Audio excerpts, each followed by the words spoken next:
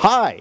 You know, when the weather gets like this in some parts of the country, folks hole up and they don't come out again till spring. But not here in St. Paul. Here we celebrate winter. It's called the St. Paul Winter Carnival, and we've been doing it for over 100 years. From grueling dog sled races to magical ice palaces under siege, carnival activities have enlivened the long, cold season and brought residents and visitors outside to enjoy the frigid charms of Minnesota in winter. The Minnesota Historical Society has documented the carnival from its earliest days, compiling a fascinating mix of items showing how this event has evolved over the years. Photograph and visual collections document the succession of ice palaces, as well as the various organizations whose costumes and trappings add color to the many parades and ceremonies. Here also are portraits of carnival royalty and examples of advertising posters and flyers. The Historical Society's manuscript holdings contain some interesting descriptions of winter carnival activities from participants. Among these are the diaries of Michael J. Boyle.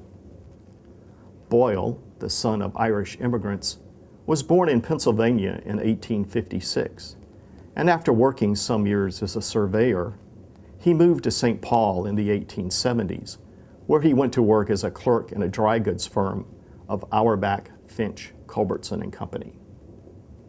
Among his many social activities, Mr. Boyle was a member of the Nushka Club, a lively group of men and women who spent the winter days tobogganing and the evenings partying.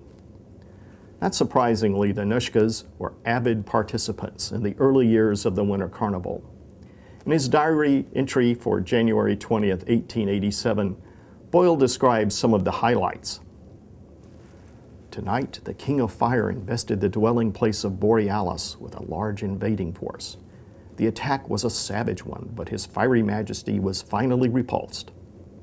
The Nushkas were assigned to the defense, and we had as our guests the Makwa Toboggan Club of Minneapolis. Being under the walls, we could see but little of the pyrotechnic display.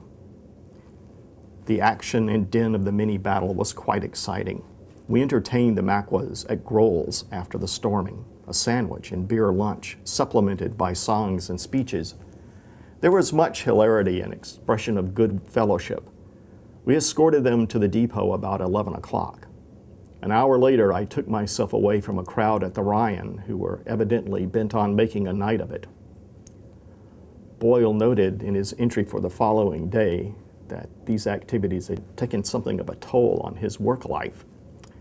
My record for punctuality, he noted, has been a bad one this week. The Ice Palace was a central feature of early carnivals.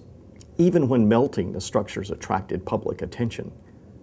Insurance and financial issues took them out of the picture for much of the 20th century, but they enjoyed a glorious, if brief, revival towards the end of the past century, with appearances at Lake Phelan, Harriet Island, and downtown.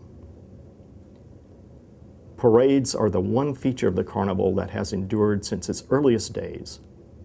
Society's collections include examples of many marching uniforms from the various clubs and business-sponsored marching groups that participated over the years, adding much to the color of the event. This fleece cardigan-style jacket was worn as part of the Riverview Commercial Club group in 1937. This Winter Carnival uniform of royal blue was part of the Empire Bank group worn by Russell H. Johnson in 1940.